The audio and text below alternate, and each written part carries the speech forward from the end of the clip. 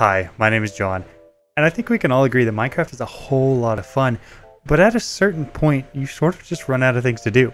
And usually that's where people resort to modded Minecraft. And I'm sure you can tell by the title of this video that today I'm going to show you how to set up your very own modded Minecraft server that you and your friends can play on. Now, the very first thing you need to do is download CurseForge and the version of Java that you're going to need. Now, if you already have a mod pack picked out that you want to play, it's really easy to figure out what version of Java you need.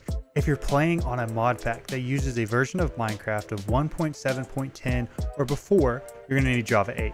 If you're running on anything after 1.7.10, you're going to need Java 11. So go ahead and download CurseForge and download the version of Java you're going to need, and then put them both into a folder. Now the next step to do is install both of these programs. Install CurseForge and then install Java, and once you have both of those things done, open up CurseForge and then find the mod pack you want to play. Now, it's totally okay if you do not have a mod pack picked out yet. I would personally recommend playing some of the Feed the Beast mod packs just because I think they're the most fun and the most encompassing of mod packs in general. But on CurseForge, you can click on the browse section and you can look through all of the different mod packs they have on there. They have hundreds to pick from. Now, once you do pick a mod pack out, all you have to do is go to that mod packs page, and at the very top right hand corner, in between the three dots and the install part, there's going to be a little icon. And if you click that icon, it'll start downloading the server files for you. Now, take this file and put it in the same folder that you had your CurseForge and your Java install in. That way everything stays clean and neat. Go ahead and extract all of these files into your folder and then double click the startserver.bat. Now this, like usual, downloads the licensing agreement. Double click the licensing agreement, change the false to true and save it, and then you're literally done. That is all you have to do to set up a modded Minecraft server. So double click the start server again and you're good to go. Your Minecraft server will start. Now, if your Minecraft server does not start at this point, there are usually two errors that can show up. The first is caused by having the wrong version of Java, and it looks like this. The second error that can show up is if you have a 32-bit version of Java instead of a 64-bit version, and that looks like this. Now, the solution to both of those problems is ridiculously easy. All you have to do is go find the right version of Java, download the 64-bit, and then install it in place of the other Java version that you had.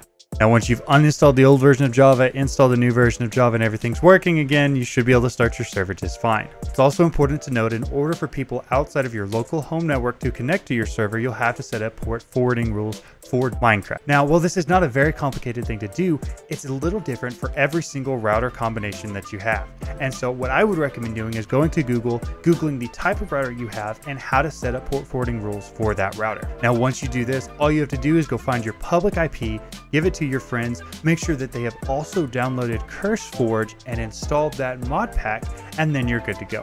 As long as they launch Minecraft from that mod packs page inside of CurseForge, then it will load up the mods that they need and they will be able to connect to your modded Minecraft server. Now, some other things you might see is that your Minecraft server is being a little bit laggy or sluggish, and this happens because Minecraft isn't used to running all of these extra mods on top of its base game. What I usually do, since I have 32 gigabytes of RAM in my computer, is I change it to where it's allowed to use up to 6 gigabytes of RAM. All you have to do in order to increase the amount of RAM that your server is allowed to use is go into the startserver.bat and edit it. Now, there are going to be two places inside of here where it has a -xmx, and that is basically the max amount of RAM that your server is allowed to use. In order to change this, all you have to do is backspace what's currently there and change it, in my instance, to 6G. That basically tells the server, hey, you can use up to 6 gigabytes of RAM in order to run the server. Now, that in general fixes all the laggy and slugginess issues that I've ever had with Minecraft servers. Now, last but not least, like usual, I would always recommend that you make yourself a server admin on a server that you're setting up on your computer. And in order to do this, go into the console page, type in /OP, and then whatever your username is, and hit enter. Thank you guys so much for watching. If you did have any questions or issues that you ran into setting up your Minecraft server, please feel free to leave those in the comment section down below. I'll make sure to check and try to answer some of the questions just to try to get you set up and running with your Minecraft server. Now, I do hope that this helped you set up your modded Minecraft server. If it did, please feel free to subscribe, like the video, and I'll see you guys next time.